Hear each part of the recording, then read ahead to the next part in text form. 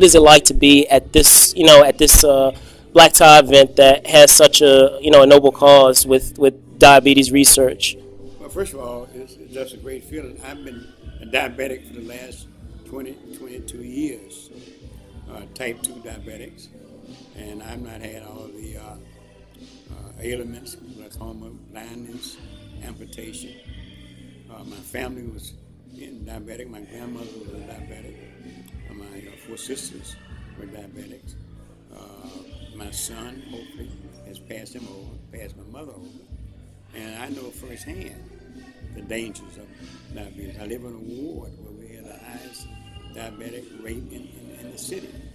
And so it's not anything new to me. What's good about this is that Willie Young and Wanda, Bruce put this together. And all these people came out.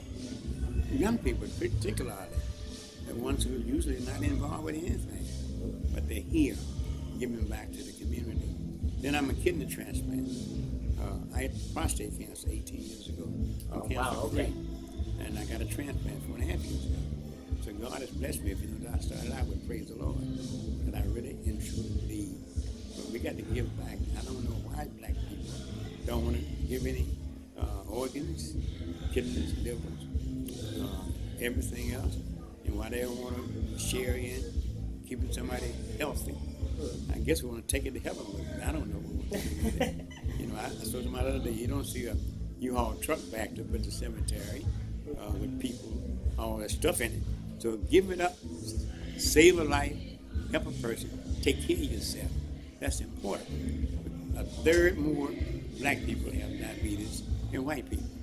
So save a life as well as save your own life by exercise, diet, and vigorous activity. Okay. All right.